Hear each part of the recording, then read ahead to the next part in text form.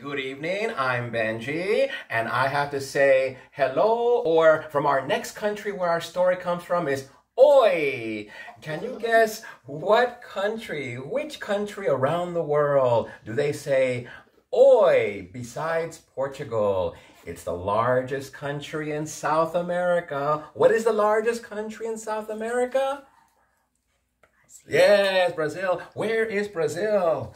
Oh my goodness. Where's Brazil? Oh, there it is. Wow, it's very big. Okay, well, let us put Brazil off the globe here and let us put it on the hook right here. Why was it in Africa? Brazil. Yes. Well, Brazil. Well, let me share with you about Oi. There is a big story about Oi. You know, before Corona hit the world, there I was with all my friends from Itaewon. Itaewon, right here in South Korea.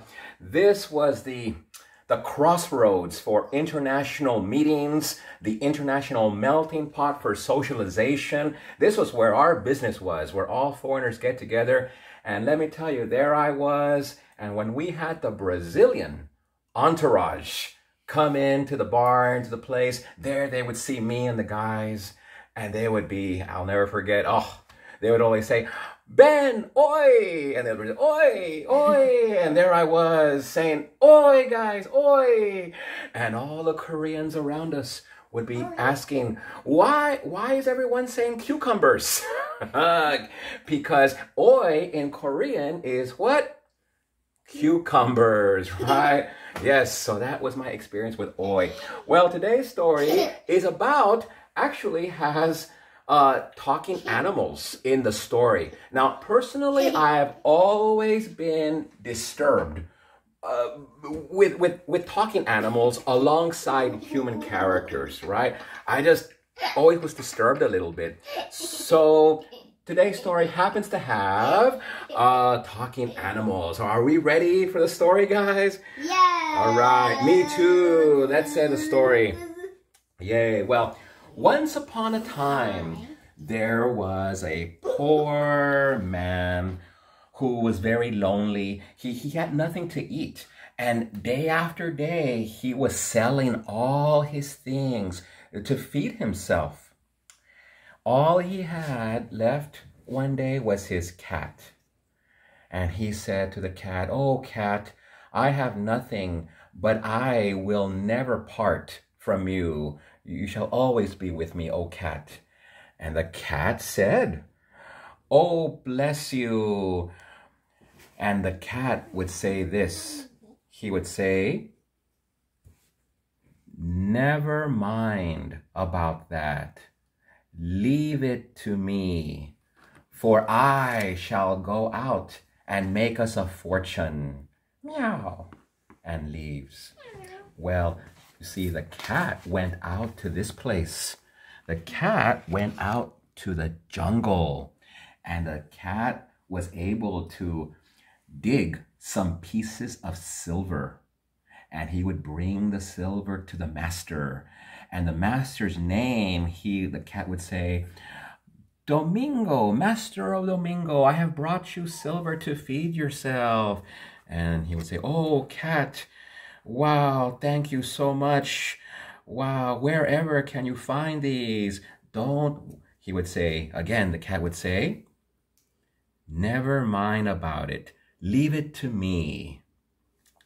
So day after day, the cat would go to the jungle, but the cat would also find gold. And soon he was finding silver, and he would take the silver, gold, and pieces of diamonds to the king, who lived not very far away. And the king would say, "My, who brings me such wonderful gifts?" And the cat said, "Oh, great king, my master Domingo." Domingo, can you guys say Domingo? Domingo. Yeah, Domingo has brought you this gift, oh great king. And the great king said, "Wow, this Domingo must be the richest man in my kingdom. I have a daughter. Oh, I need to arrange a marriage between them. And the cat said, oh, great king, I shall help you arrange it. So the cat goes back and tells the poor man the great news. And the poor man said, oh, cat, but what do I have to wear? I have nothing to wear for such a wedding. And what did the cat say? The cat said, never mind about that. Leave it to me.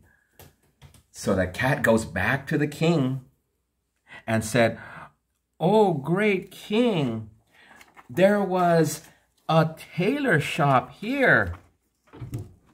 And in the tailor shop where they were making my master's clothes, there was a great big fire that burned down the tailor shop and burned down my master's wedding gown. And the king said, okay. So the king gave the poor man, he sent a richly made wedding royal dress for him to marry. But then the cat goes back to the poor man and says, you see, poor man, you see, my master, what we have done.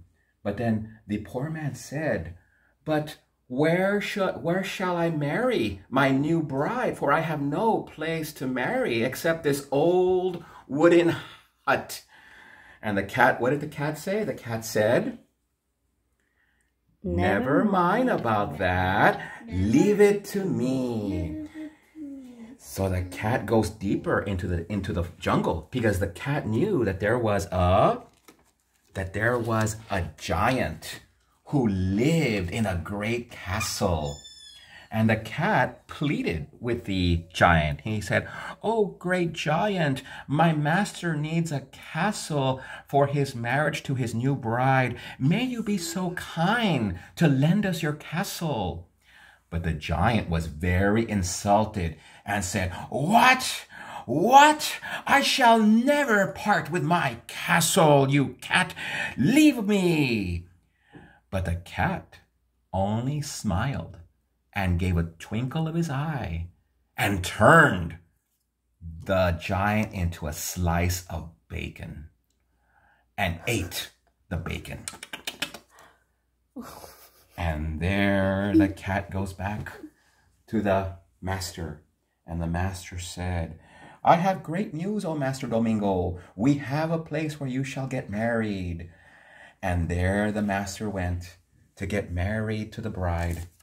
And there Domingo was with his new bride right here on the gondola with his new queen. And there as they rode past on this beautiful river near their castle, there they saw, here he was. Oh, cat. He was sitting on a windowsill singing. And they never saw the cat again, for the cat went back into the jungle, never to be seen again. So everyone, the next time you see a cat, we say, what do you do? What happened to the cat, by the way? In Spanish, we say, Quem Sabe? But in Portuguese, Quem Sabe? So the next time you see a cat, please be kind, because you never can tell. I hope you enjoyed this story for this evening. Tomorrow I shall present you another story with a different kind of talking animal that comes straight from my hometown in South Texas. Tomorrow's story will come from Benavides, Texas. All right. Well, I hope to see you tomorrow from a story coming from Benavides. I'll see you. Have a good evening. Blessings.